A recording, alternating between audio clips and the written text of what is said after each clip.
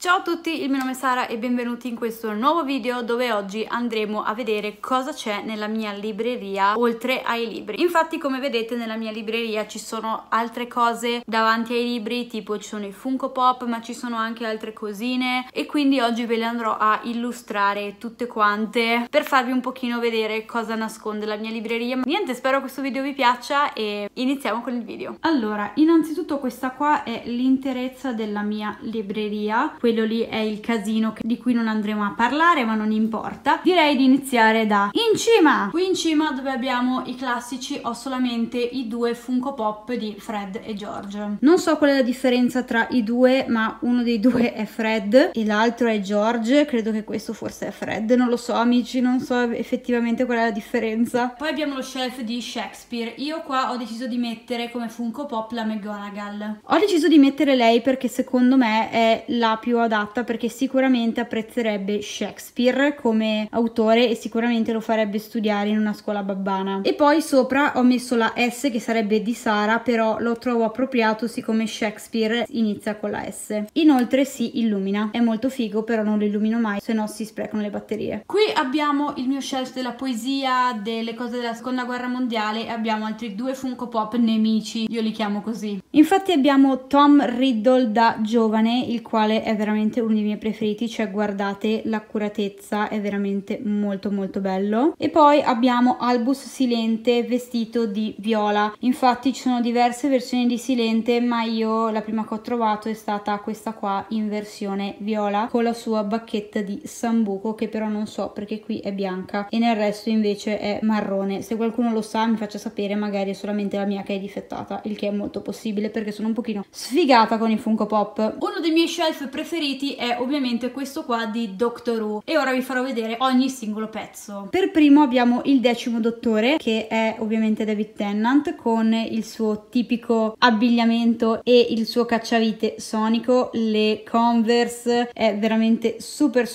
carino. Vicino a lui ho messo Jack Harkness, anche lui con il suo abbigliamento tipico, e lui è uno dei miei personaggi preferiti in assoluto. Fortunatamente non riesco mai ad andare avanti con Torchwood perché secondo me è super noiosa come serie, non riesco mai a finirla. Nel mezzo ho messo 13 perché così dà un po' di colore. Io ho questa versione di lei nel primo, credo sia episodio della sua prima stagione, con il suo stranissimo cacciavite sonico e gli occhiali, mi fa morire da ridere. Io lei la adoro, secondo me la Whittaker è veramente fantastica come dottore e in questo caso lei è la pedana. E poi abbiamo uno dei miei primissimi funko pop che è Eleven, anche lui con il suo tipico abbigliamento, il bow tie, il cacciavite sonico aperto. In realtà è un pochino rovinato perché ha fatto un sacco di viaggi, però è veramente molto carino. Dietro ho questa qui che in realtà è una tazza del TARDIS, in realtà c'è anche il tappo, ma ora ve lo mostro. Eccolo lì. Siccome appunto si è rotto, è caduto, ho deciso di utilizzare la tazza così com'è e dentro ci tengo il mio cacciavite sonico di Eleven. Ora lo farò funzionare, quindi attenzione al suono.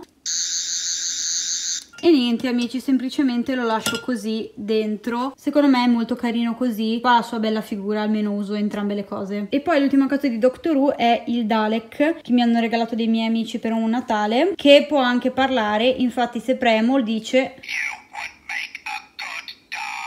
grazie, oppure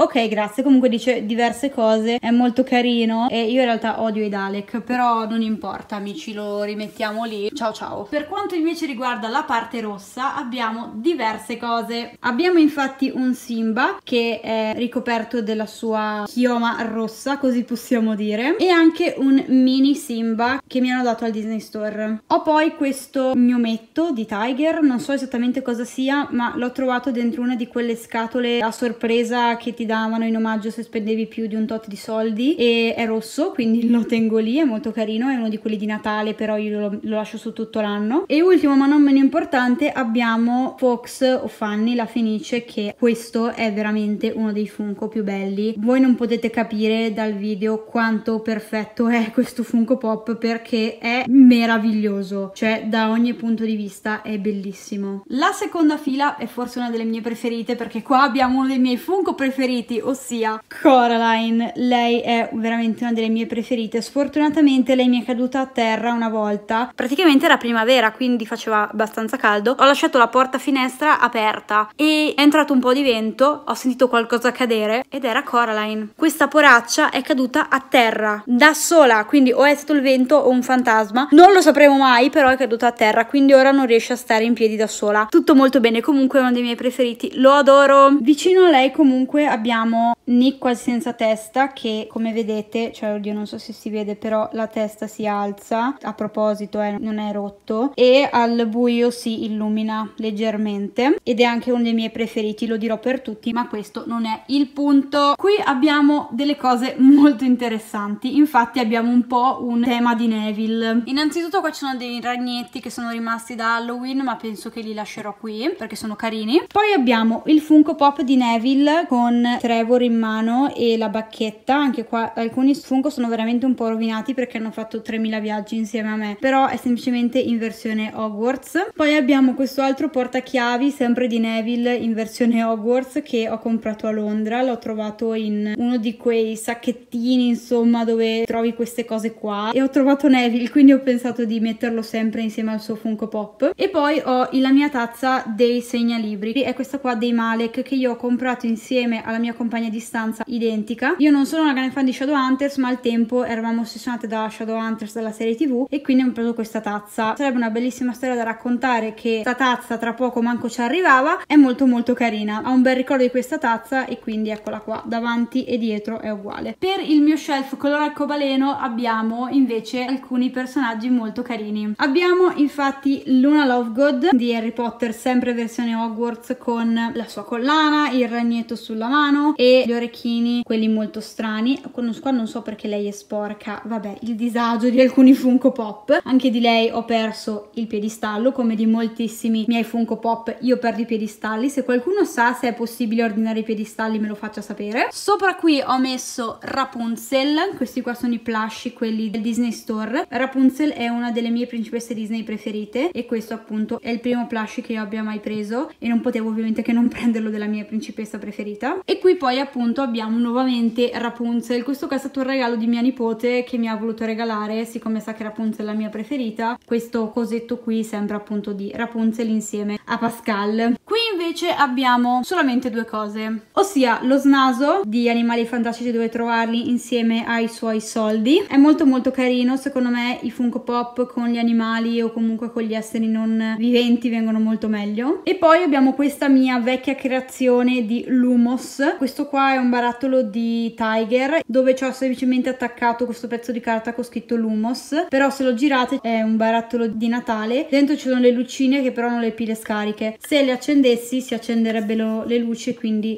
Lumos, wow! Però secondo me è comunque molto carino anche così. Per quanto invece riguarda la parte gialla, la prima cosa che vediamo è ovviamente Cedric Diggory, come non potevo metterlo nella parte gialla che ricorda un pochino Tasso Rosso. Ovviamente lui è nella sua versione Torneo Tre Maghi perché ho solamente questa versione sua e poi perché è la mia preferita. Sopra di lui ho un tigrotto giallo regalatomi da mia nipote che è un pochino giallo sporco, però non importa, l'ho comunque voluto mettere lì. Attaccato ai libri, non lo voglio togliere, però c'è un giratempo che se me lo voglio mettere addosso basta che insomma lo tolgo. C'è poi un altro plushie, splashy come si chiamano, questa volta è di Winnie the Pooh che è un mio grandissimo amore, infatti io adoro Winnie the Pooh, ho letto i suoi libri e mi sono piaciuti davvero tantissimo, cioè guardatelo quanto è carino così con gli occhi chiusi, cioè Ho poi il Funko Pop di Belle, questo qua è la versione del film, quello con Emma Watson, con la rosa in mano e il vestito quello giallo, ma guardate i capelli, cioè possiamo fermarci un attimo a guardare i capelli perché io sono estremamente in love, ho anche il vestito, si può avere tanta bellezza. E ultima cosa che non posso togliere altrimenti tutti i libri cadono è questa cosa di Harry Potter che ho trovato da Primark milioni di anni fa, che è praticamente il decreto educativo dell'Ordine della Fenice, che tutti gli studenti in possesso del Quibbler verranno espulsi. La parte viola è un'altra delle mie preferite perché infatti abbiamo finalmente Rapunzel, che è la mia appunto principessa preferita, che sta ballando con il suo vestito viola ed è appunto per questo che l'ho messa qui. Sopra abbiamo un altro pupazzetto che mi ha dato mia nipote, questa volta un unicorno ovviamente viola. Abbiamo poi un altro di questi cosi che ce l'avevo anche di Simba, appunto questa volta però di Rapunzel, ed è ovviamente, siccome Rapunzel è qua, l'ho messo qua sopra uno dei libri. In realtà non si vede molto che è viola, però insomma siccome Rapunzel è qua lo lascio qui. Abbiamo poi Hermione in questa sua versione del ballo del ceppo e io trovo che sia fantastica, cioè guardate anche qua i capelli quanto sono belli. Io ogni volta che vedo questo Funko Pop muoio, è veramente uno dei miei preferiti in assoluto. Ho poi un altro plushie qua di Capitan Uncino, siccome ha il cappello viola lo lascio anche questo qui, e in realtà il vestito però è rosso, ma non importa, non facciamoci domande, il cappello è viola ed è l'unica cosa che si vede quando lo metto qui. E infine molto casualmente c'è una piramide, non so in realtà perché è qui, perché se voi la guardate è blu, però non la volevo mettere sopra perché secondo me non ci sta bene, quindi la lascio sempre qui. Per il verde poi abbiamo il mio amore Peter, che anche qui si vede solamente il cappello quando lo si mette su, però in realtà poi è tutto verde ovviamente, come sappiamo, e ovviamente Peter Pan è uno dei miei personaggi preferiti della vita e tra l'altro poi lui è proprio sopra il suo libro, quindi meglio di così non può essere. Mentre come Funko Pop abbiamo Newt Scamander. C'è un motivo? Assolutamente no, l'ho messo qui perché non avevo nessuno verde. Abbiamo poi il mio shelf di Harry Potter, che principalmente ha solamente i libri di Harry Potter, nessun altro libro, e qua abbiamo molte cose. Abbiamo la scatola della cioccorana con dentro la carta della cioccorana che però non vi apro, l'uovo del calice di fuoco che in realtà era in una collana ma che io ho tolto e lo lascio così da bellezza, non posso toglierla se non tutti i libri cadono. Comunque la candela di corvo nero presa da Primark, e poi questa mia candela fatta l'ultima volta che sono stata a Londra al binario 9 3/4. Ovviamente mai guardare l'obiettivo, Sara, mai. Sopra i libri ho questo biglietto dell'Hogwarts Express per il binario 9 3/4 e attaccato ai libri ho la collana dei doni della morte e quella di corvo nero. Questi qua, oddio cade, questi qua sono veramente vecchissime, li ho tipo prese quando stavo ancora al liceo. Sopra i libri ho poi anche questi piccoli cosi presi, quelli dell'S lunga insomma, e di questi ho Harry Potter,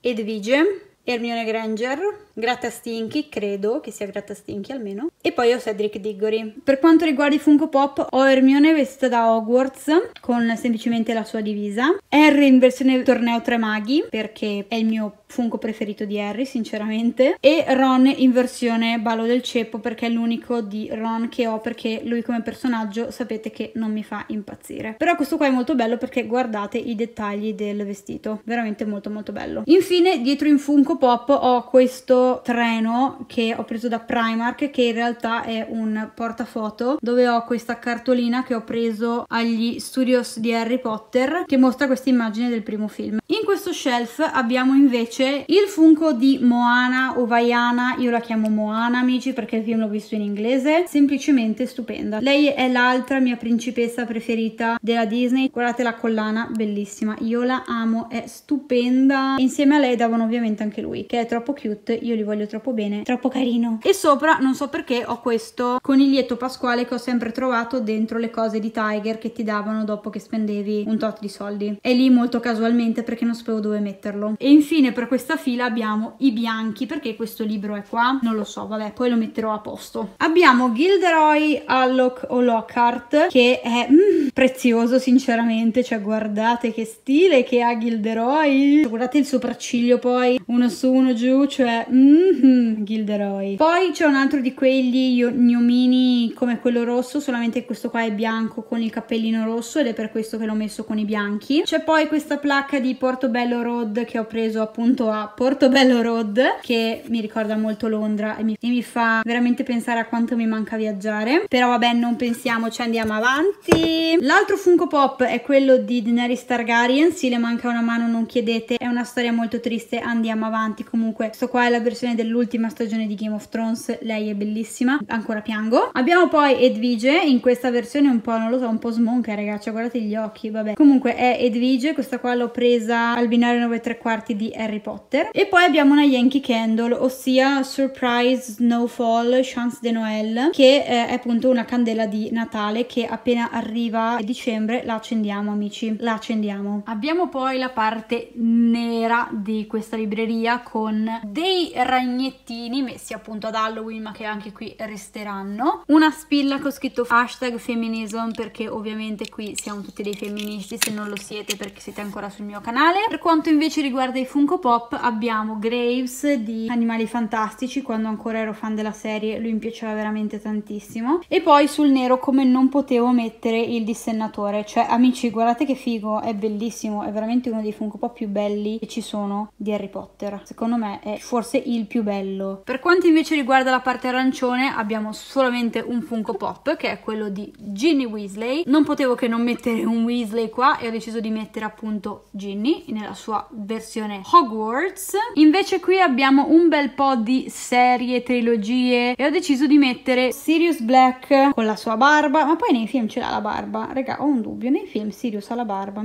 sì che ce l'ha, Sara, non mi fatti venire questi dubbi. Comunque Sirius Black, la sua bacchetta, qua mi pare sia il suo outfit nel quinto film, veramente molto carino, io non sono una sua fan, però voglio dire, carino. L'altro Funko Pop invece è Luke Skywalker, quando ancora ero fan di Star Wars. Non so perché è tutto rovinato nella faccia, raga, sono proprio sfigata. Io non è che non sono fan di Star Wars, è che al tempo mi piaceva veramente molto di più, ora così così. La testa si muove appunto, è molto divertente, guardate, mi diverto. Comunque se non si fosse capito il mio personaggio preferito è Luke, poi capirete perché. Tra l'altro tenete conto dei Luke, questo è il numero 1. Sì, infine per questa sezione abbiamo il coccodrillo di Peter Pan. Avete capito che Peter Pan mi piace? No, perché se non l'avete capito questo qua è il terzo plushie o come cazzo si chiamano di Peter Pan, e anche l'ultimo perché mi mancherebbe Trilly ma non l'ho mai trovato. Fatemi sapere se esiste perché così lo compro, o anche Wendy insomma, perché penso che esistano. Insieme invece a Shadowhunters e Percy Jackson ho messo la professoressa Trelawney o Kuman in italiano con la sua sfera di cristallo. Oddio, cosa c'è dentro la sfera di cristallo? E i suoi occhiali mega grandi, è veramente bellissimo questo Funko Pop, adoro. E poi questo elfo a forma di maghetto che ho comprato a Aosta, adoro tutto ciò che ha a che fare con i maghi, quindi super super bello. Poi la cosa bella è che tutte e due hanno la sfera di cristallo in mano. Qua con i blu abbiamo poi due Funko Pop,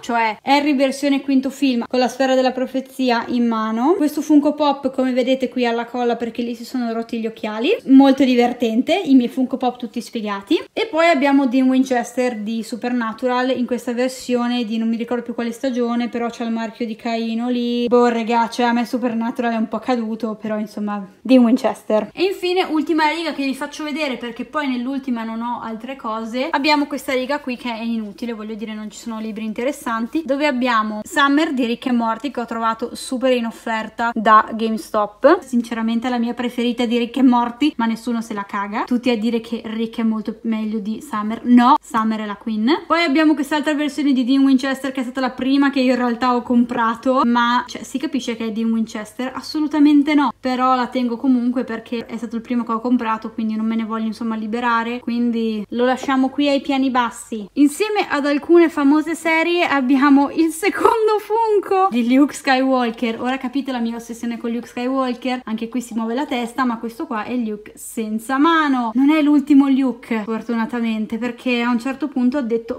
voglio collezionare il Luke Skywalker. Aspettate, aspettate. Nel terzultimo shelf abbiamo Dolores Umbridge, cioè per quanto la odiamo amici, il suo outfit molto figo, cioè guardate i dettagli soprattutto, veramente molto molto belli. E poi ovviamente Lord Voldemort, cioè veramente figo anche lui, sembra molto un serpente, quindi adoro. Nel penultimo shelf qui abbiamo l'ultimo Luke, quindi appunto ne ho 3, sempre con la testa che si muove, qui invece con la spada laser. Ero ossessionata amici, ero veramente veramente ossessionata da Luke Skywalker. 1, 2 e 3, assurdo. E ultimo shelf abbiamo Dobby, sempre da Harry Potter, che fa una magia. Questo non mi fa molto impazzire ma me l'hanno regalato, più che altro perché mi fa impressione Dobby. Poi abbiamo Kylo Ren, sì lo so che è un po' bianco amici, è perché quando hanno fatto i lavori al tetto era molto in cima lì sopra e quindi gli è caduta un sacco di polvere, non riesco a fargliela andare via e non voglio troppo rovinarlo, quindi niente, gli rimane un po' di forfora. E poi qua sopra ho messo una di queste palline, io le chiamo le palline della neve, che ho preso a Vienna quando sono andata durante il mio viaggio di quinta superiore. Detto questo, spero che questo video vi sia piaciuto, fatemelo sapere con un commento qua sotto, fatemi sapere cosa avete voi davanti alla libreria, se anche voi avete tutti questi Funko Pop